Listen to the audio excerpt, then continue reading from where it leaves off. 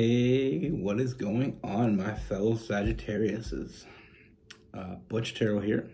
I am going to do your month of July read. It is a general read, so it may not resonate with everyone. It is for your Sun, Moon, Rising, and your Venus. For all you cross watchers, roles can be reversed.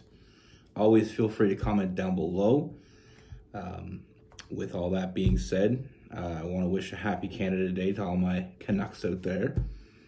And coming up in a few days, happy Independence Day to my American friends. With all that being said, let's get it. Universe, what message do we have for Sagittarius for July 2024?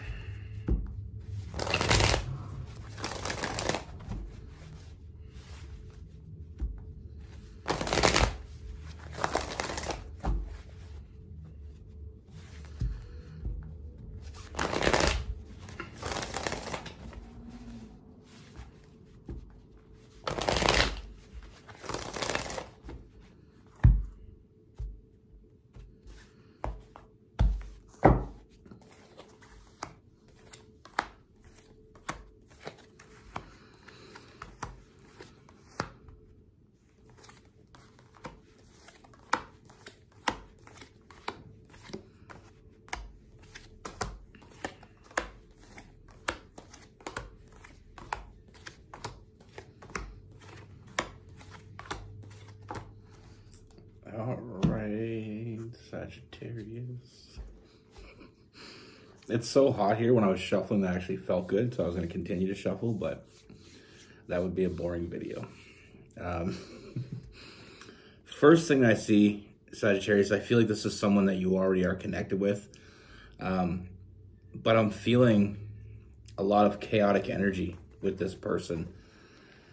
You know, I feel like with this person, it's like you want them to show up, but they haven't been showing up. You know, they haven't been putting in the work. You know, I feel like you're always lately you've always been the one giving.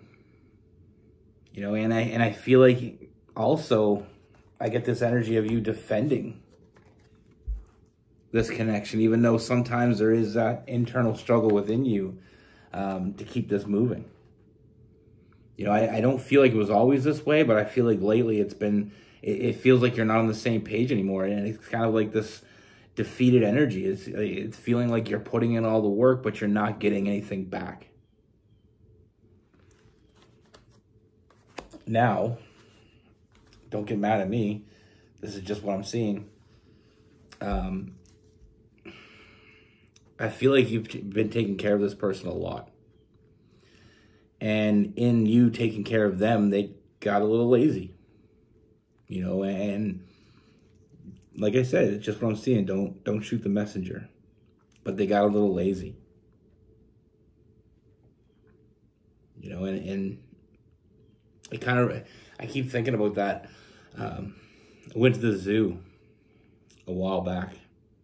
And I took my kids, and one of my sons, he said to me, "We seen the lion." He said, "Why is the lion just laying there?" And he just looks like, you know, he's not doing anything. And this is what it's making me think about. It's making me think about the fact that, like I told him, you know, you put a lion in captivity, they stop being a lion. You know, they're just bringing their meals to you. A lion was made to hunt. You know, they're bringing meals to him. You know, he's got this little small area to be in. You know, even though it looks like a big cage to us, he's used to being, you know, all over the place, go where he wants. So it's like, kind of like that energy here. And you know, I feel like you kind of went above and beyond for this person, and they just kind of took it for granted. You know, not saying you bring their food to them, but maybe they're laying on the couch and you're bringing the food to them instead of them getting up and cooking anymore like they used to. I mean, they weren't always this way, but I feel like you did too much for them. And I'm not blaming you at all. I'm just reading the cards. I feel like you've done too much for them, and they stopped doing stuff for themselves. But I feel like, you know, we're looking at the negatives instead of the positives here, but I feel like there's a very easy fix for this. You know, what I'm seeing is we're looking at the negatives and we're not seeing the positives. The easy fix is stop doing shit for them. You know, stop doing everything for them. You know, sometimes in a relationship, you know, in the beginning, we start doing a little bit for our partner. And then the more we do it, they kind of let us do more. You know, it's like when I was young, I remember living with my mother. And I'm talking about like when I was a kid. My mom was one of those people that she washed and folded your clothes and always had it on your bed, made your bed. She didn't make me do anything. So when I get out in the real world, I was a little bit spoiled and I had to learn how to be a lion again. But what I see with this person, you know, I feel like we have to have open communication first and foremost. We just, you know, I feel like, don't get me wrong, I feel like they're picking up the energy as well. They feel this energy, you know, this chaotic energy around. They know there's something wrong. I'm getting the fact that they're not really sure what's wrong, but they know that something's wrong. Now with this person, they know what they want. They want you. You know, they know what they want. But I feel like we have to tell them, you know, we have to tell them what we want. You know, they're just not doing it for you. They're not showing up. They're not putting in the work. I mean, this person, like I said, they're not walking away from this. No way, shape, or form will they walk away from this. They don't want to walk away from this. They want to be with you. And the moment you stop chasing them, I feel like you're going to get a huge surprise. They'll start chasing you. You know, and like I said, I mean, the potential with this person is off the charts, and I feel like this is why it bugs you so much, because I feel like this person became kind of docile, and you're the one doing all the work. I mean, you're the one putting in all the work. But if you allow them to, they will show up. You know, they will put in the work. But we can't be in this self-imposed prison. That's the energy I'm feeling, and that's why we need to open up. We got to come out of that self-imposed prison. You have the key. That's the whole idea of the self-imposed prison. It's like you locking yourself into a prison cage and sitting in there. And even though shit is bugging you, even though it's annoying the hell out of you, you just keep not saying things. You know, hoping that it's going to get better. I mean, this person cares about you in a very deep way. I mean, you know, they're connected to you. And they want to spend their life with you. But I feel like they got a little lazy. Now, that's not... I don't want it to make it sound like I'm blaming you for being too nice to this person. I mean, it's on them as well. There's no one to blame here except for the circumstance at hand. But I mean, this person, like I said, they think about you and only you. You know, I believe that you want a future with this person, but you want to be on the same page. And the only way to get on the same page is they need to pick up the book. You know, I feel like you were both reading the book in the beginning. You were going page for page, and then all of a sudden they started, you know, taking more breaks than they were supposed to, and now they've fallen behind. But you know, I see a lot of emotional fulfillment, and I see, you know, a strong foundation. I feel like you trust each other. I just feel like it kind of fell off the rails a little bit here, you know, and I feel like it's a matter of seeing things in a different perspective, and they need to see that perspective. Now, I'm not going to say the word, you know, I'm not going to tell you how to do it. I just feel like the word that keeps coming up to me is that tough love.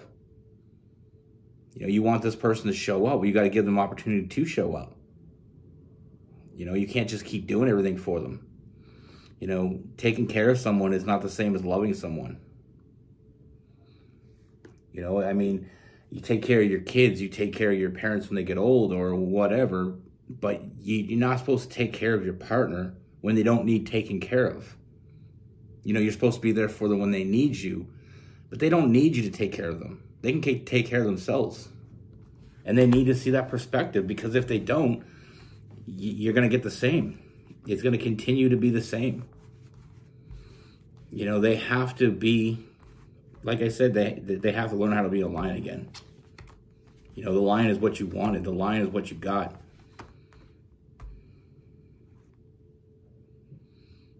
You know, and like I said, I feel like we have to have that conversation. And, you know, we have to open up the communication and just tell them, like, this is what the problem is. I feel like you've been very quiet about what the problem is, or at least you haven't been saying it in the way that you meaned it. And maybe they weren't taking you seriously. But having that conversation, I feel like, is going to cause a huge transformation and is going to help this move forward. The lion's still in there. It's just been sleeping. You know, I feel like they need to be inspired. And the only way to, you know, they need to inspire themselves. And the only way for you to do that is let them do it. And if you let them do it, they will. They will show up for you. They will put in the work.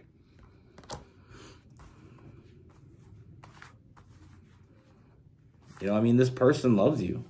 That's one thing I can say in this reading, is they love you. You know, and they don't want to lose you. And I honestly feel like they don't know that they are losing you. And that's part of the conversation we need to have.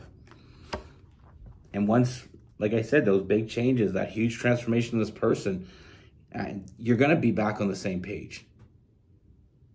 You're meant to be on the same page. You know, I see this huge commitment between the two of you, but, you know, this was meant to move forward. I feel like this is your person, and I just feel like they kind of lost their way. You know, it's, like I said, I mean, I don't mean to bring that up again, but, you know, when I first got my first apartment, I'd go to work and I'd come home and my bed wouldn't be made, my clothes wouldn't be done, and I learned really quickly that I had to do it myself. Now, that's not my mom's fault. She's just a loving person. She likes to take care of people, but it wasn't productive. But I also should have known better, because my dad was the opposite. My dad's like, do everything yourself, everything. You know, if I'm not home and you're hungry, you need to learn to cook. If the grass is getting long, the grass is getting long, I don't need to tell you, you go mow it. And if you don't, think for yourself, I'm going to get mad at you for it. So I kind of had this dual personality in my house. Well, not in the same house, because my parents have been separated since I was 3 months old, but in different houses. And my dad's was a different energy than my mom's. So, but I always prefer to be at my mom's. But, you know, she babied me too much, and I had to grow up quick. But thankfully, my dad was the opposite of my mom, because, I mean, I learned how to do all the things. I just didn't need to do it when I was with my mom. So, you know, you're not raising this person. Your job isn't to take care of them. When they're sick, you take care of them. When you're sick, they take care of you. That's the only time you should have to really take care of your partner. You know, if they're down in the dumps, then yeah, be there for them. But you shouldn't have to be waiting hand and foot on a person. You know, it causes resentment. And I feel like that's a lot of the issues we're having here, is kind of resenting this person for, you know, you putting in 90% and they're putting in 10 when they're more than capable of putting in 50. But like I said, you know, once you stop chasing, once you stop waiting hand and foot on this person, they will show up. You know, the lion is still in there. Or the lioness, whatever your situation is. You know, sometimes we get a little too comfortable in a situation. And then, you know, we want them to show up, but we don't really say anything because we figure they're going to figure it out on their own. Some people need a kick in the ass. They need it. They're not going to like it most times, but they need it. Now with this person, we have Aries, Leo, and Sagittarius. We have, you know, we have some Aquarius, some Gemini. mean, we have Scorpio. We have some Cancer, Pisces. That's some Virgo as well. You know, that's why, I mean, I'm going to be honest with you and very candid. You know, me and my partner, she's been mad at me because, you know, in the beginning, she was very good and took care of me. You know, she packed my lunch for work and everything was good. And it was fine, you know, but then we had kids and then it was like she needed to take care of the kids. And that's when I learned that I got spoiled too much. And I had to get used to that. And I got used to it really quickly. Obviously, I'm a grown-ass man and I know how to take care of myself. It was nice to have someone take care of me. But, you know, like I said, she was willing to give me the kick in the ass, and I appreciated that. You know, I grew up on tough love from my father. So, you know, I used to joke around with her. I'm like, you know, in the beginning, it was more like you were my mother, and then you turned into my father really quickly. But if you're not showing up for your partner, you know, what's the point? I mean, it's a partnership. That's why they call it a partnership, your partner. Because they're supposed to show up for you. They're supposed to put in the work. You know, and I watched this interview one time with this lady, and she was talking about how, you know, her and her husband have this balance of where she's like, okay, today I got 20%. I need 80% from you. And then another day she'd be like, I got 80%. I need 20% from you. But it always equals 100. When it starts, you know, but then, you know, I think back to one of my buddies. Him and his girlfriend broke up, and it's kind of relevant to this reading in the fact that she just got to the point where she was sick of it. She was sick, and, you know, she was doing his laundry for him. She's like, I'm not your mother, I'm your girlfriend. And she said, I don't want to be your mother, and I need someone that shows up for me. And yeah, I don't mind doing these things for you, but you need to show up and do the things for me. And she said, I feel like I'm giving 120% to this relationship, and I'm still not making 100. So there's something going wrong here. They broke up for a while. He was stubborn, you know, but he ended up going, they ended up getting back together, and they've been going good now for the last 4 or 5 years. And, you know, I feel like they have more of a partnership now. Before it was more like she was the employer and he was the employee, expecting everything. You know, putting in minimal work, minimal effort, and getting a paycheck at the end of the week. But that's the thing in life. You gotta, you know, you gotta show up, or that other person, their back's gonna get sore because they've been carrying things too long.